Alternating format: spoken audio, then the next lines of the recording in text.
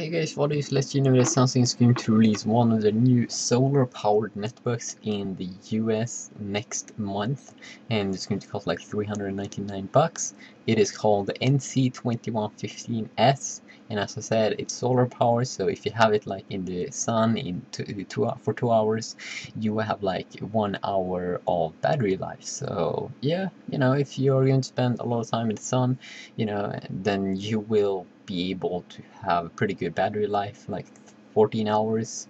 It seems to be under ideal conditions you can have that much power, so that is kind of good. It seems like this device already have launched in Russia and like Africa, and it is having a 10.1-inch display, 1024x600 matte display, so it's good to have in the sun, and that it's matte, and 1 GB of RAM, 1.66 GHz on an Intel Atom processor, dual core, so pretty cool. There, going to be available July the 3rd.